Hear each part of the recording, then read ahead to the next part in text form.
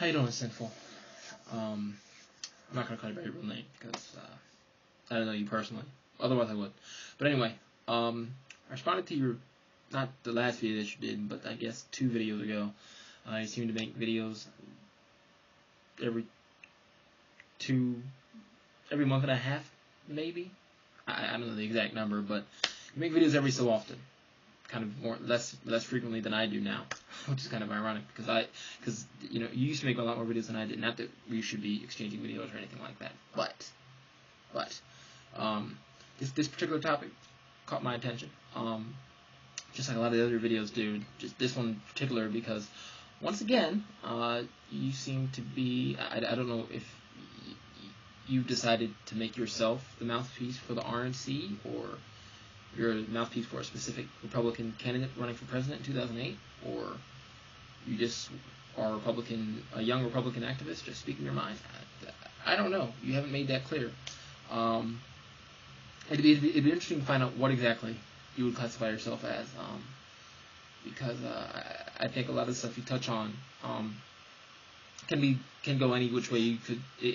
Some people are saying you work for the RNC. You're just a young person working for the RNC. Some people say you're just a young, somewhat misinformed young person. Some people say you're working for a candidate that is yet to be named, or a Republican candidate that is yet to be named. Who knows? Only you can tell us. I leave that up to you. But in your video, I guess yesterday, 2 days ago, you basically said that there are a few candidates, and you actually said one Republican candidate, which was actually interesting.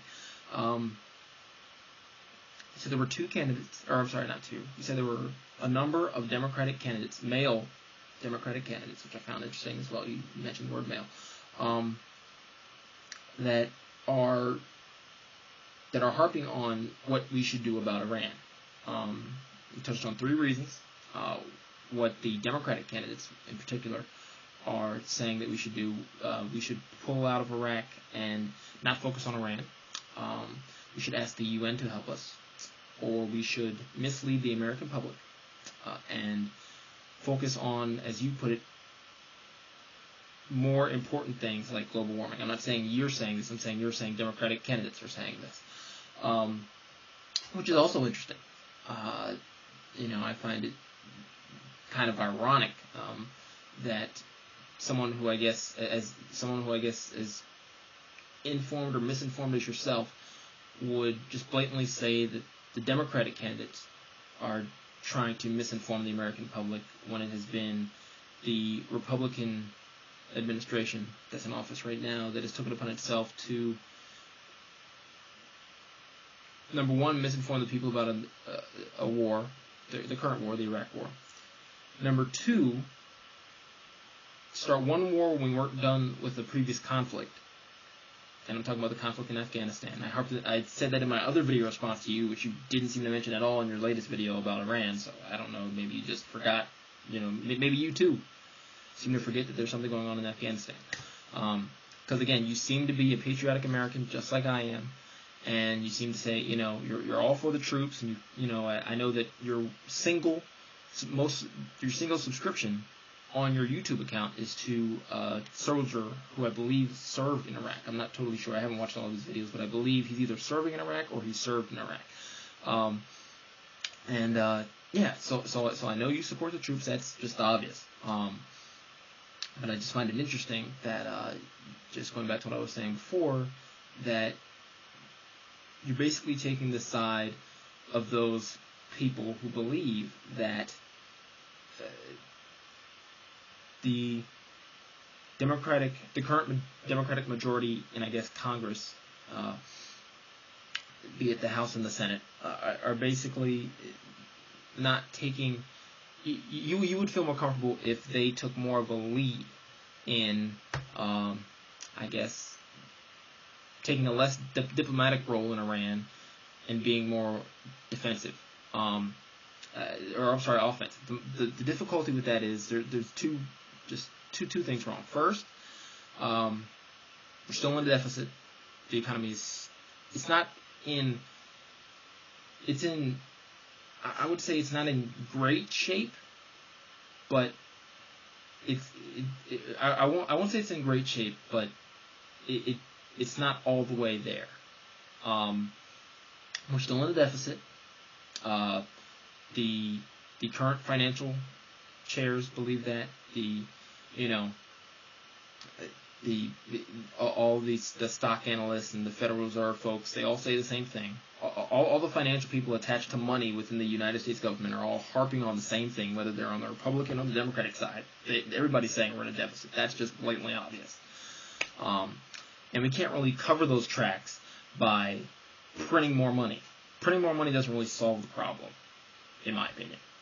I think this kind of diverts the problem from addressing the current problem, which is addressing poverty and addressing the war at home, which it entails poverty, and I'll touch on that in a second. But again, just getting back to what you were talking about, so I don't go off a complete opposite tangent. You said, in your video you had snippets of, I believe, Dennis Kucinich and Senator Barack Obama saying that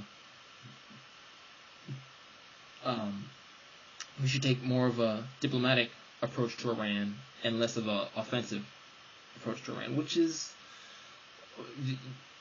yes, there are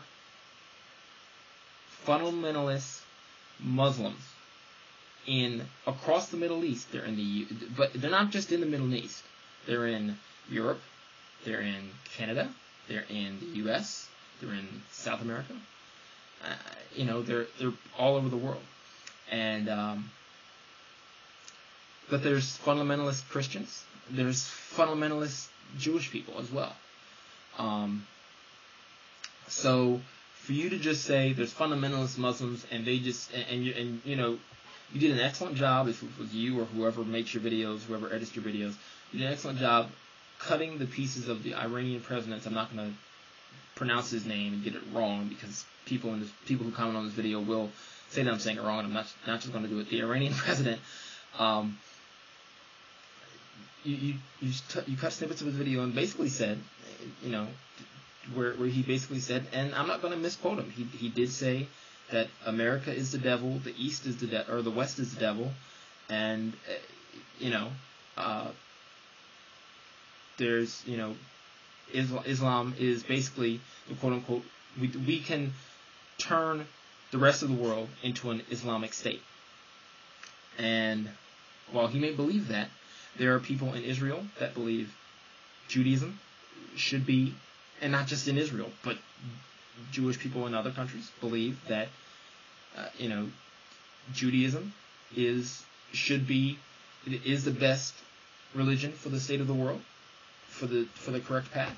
There are fundamentalist Christians that believe that Christianity is the fundamental way to go in a state of the world.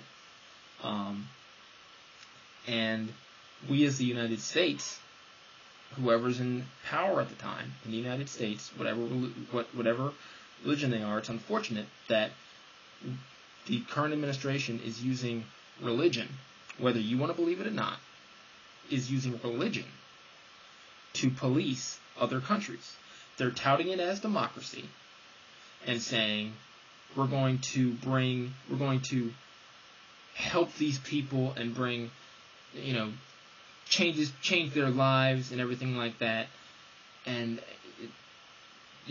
while that might be well and good for a lot of these people, because while I'll admit in the Muslim states that America has helped and brought quote unquote democracy to those nations and allowed women to vote, I think that's a great thing. But at the same time, what people have to realize is in some of those countries where we have allies, and we're still going in those countries and saying what you're doing and not allowing women to vote, or having women fully clothed and not being a part of your government and not going to school and having to stay home all day. There are families in the United States that do the exact same thing, and they're not Muslim at all, is the point I'm trying to make. So for, again, us as a country and when I say us, I mean the United States, to take a war or go to a country and tout the reason we're going as democracy, when really we're going to basically change the country so that it is more like a United States state or city rather than a country of its own. Because we can't go back, to go back in time to a time in the 40s, 50s, and 60s when, yes, countries were in turmoil then, but through the 70s, the 80s, the 90s, and the new millennium, the United States, and it's well documented, the United States has taken it upon itself to take a leadership role in basically playing, I'll use the term that's used in where I live, the Maryland political scene, kingmaker, when it comes to taking a certain political figure out and putting a certain political figure into office, whether it be militarily or diplomatically. It doesn't really matter. The United States has a history of doing this, again, through the 70s, 80s, and the 90s, and the new millennium. We just have a history of doing it.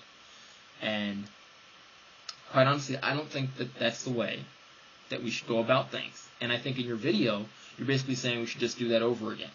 We should do the same thing we did in Iraq, that we did in Saudi Arabia, that we did in Afghanistan, and I could go back further and further and further and further. I don't need to, because history has already done it for me. I don't need to tout history because it's already been done. Not by me, but just it's in the books. It's in the books. The people who have lived in that time can tout history for me. I don't need to do it, because again, it's already been done. And we as a country can't reinvent the wheel when it comes to diplomacy. We can't constantly say, well, we don't really like you as a leader. While yes, there have been some leaders that the United States has removed and replaced, but let's think about this. Let's think about this for a second. Let's in fact go back in history. During the Ronald Reagan administration, perfect example. I believe, someone can correct me if I'm wrong, I'm going to leave the comments open to respond to this.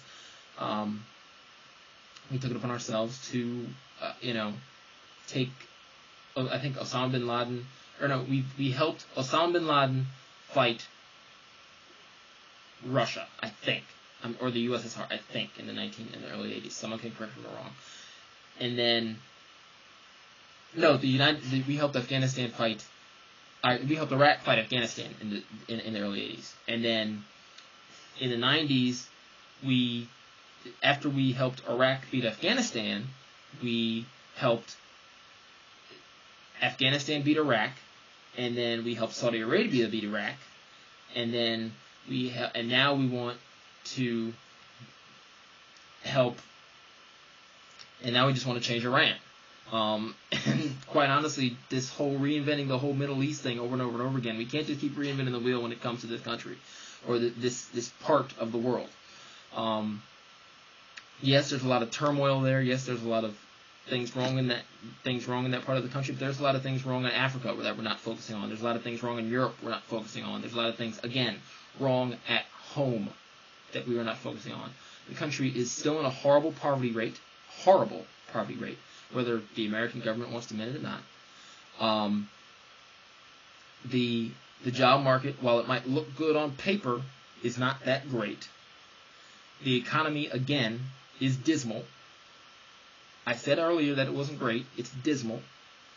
And every single financial leader in the country, whether they be at the start of the Bush administration or now, whether they be Democrat or Republicans, is saying the exact same thing. There's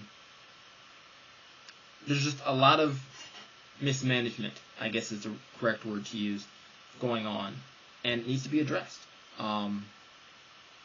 And I don't think you really touched on that in your video. You kind of just said we need to take out Iran the Democrats are doing a bad job, and these are the 3 reasons why, and everything like that. You didn't really go into detail. You just kind of, just spouted on R&C hot topic points, and you didn't really go into detail. I'm not going to pick apart your argument because you didn't really have one. I could do that, but again, you didn't really have one. So, again, I give you kudos for once again coming out and making another video about another issue or concern going on in the world. I really wish you could go into more detail. I don't know if you have school or work or something like that. I'm obviously making this video very late in the evening, so I have, work in the morning. Again, for you to just, it's great that you're making these videos. I'm not saying you shouldn't. It's great that you make these videos, but I just wish you would go into more detail when you make these videos. I've gone on for 15 minutes here, going on 20. I'm not going to make this video for 20 minutes, but, unlike your videos, I will go into detail and explain myself. I won't just kind of edit my videos down to certain key points and try to make a certain person or a certain group feel less of themselves. I will just explain my opinion, explain where I stand, and then if I feel it necessary, cite things that need to be cited for my argument, which you just don't seem to do. I don't know why, but maybe if you could respond to my video and tell me why you don't like to cite anything that you ever post ever. It would be interesting if you did that. Besides, editing videos of MSNBC debates and just Keith Olbermann videos and everything like that. I just really want you to go into detail. Detail is a beautiful thing. You don't have to keep your videos down to 5 minutes. Just like me, you're a director. You have a director account, so obviously you can make your videos a lot longer.